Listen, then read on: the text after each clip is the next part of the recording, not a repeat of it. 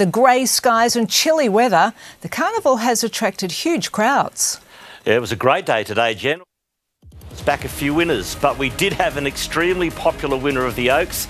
She's Extreme, ensuring Anthony becomes the latest from the famous Cummings clan to win the $1 million race. Also, the Melbourne Cup winner, still digesting the triumph on Tuesday.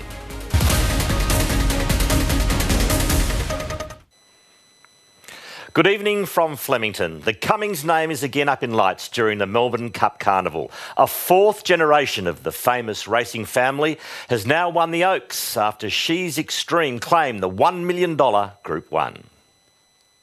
There was a hot favourite in the OAKS, She's Extreme, trained by Anthony Cummings. Trying to win the race, his grandfather, father and son had all won. Tommy Berry had her in the perfect spot and an inside run got the job done. They sprint up at the 350. Pavitra led by a length. She's Extreme, Zenzella, Queen Air, and then Foxy Cleopatra. It's Pavitra, 200 metres to go. Car draws the whip. She's Extreme on the inside coming at her. She's Extreme, grab Pavitra, Queen Air. She's Extreme coming clear. 3/4 a length Pavitra.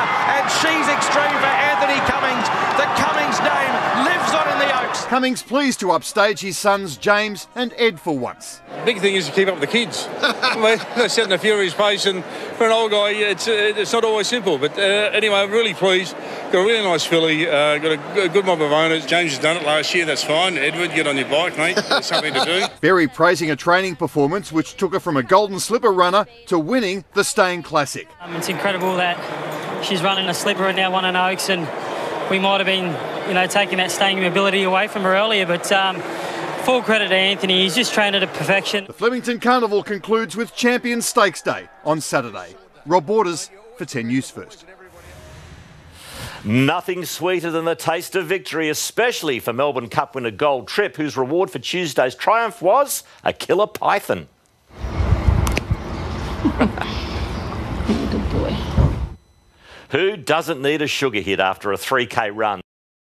Saturday. The excitement builds. The Melbourne Cup Carnival goes out with a bang. They're racing in the stakes. With one of the biggest races of the year. It's the coronation, the celebration. Oh, what a spectacular win.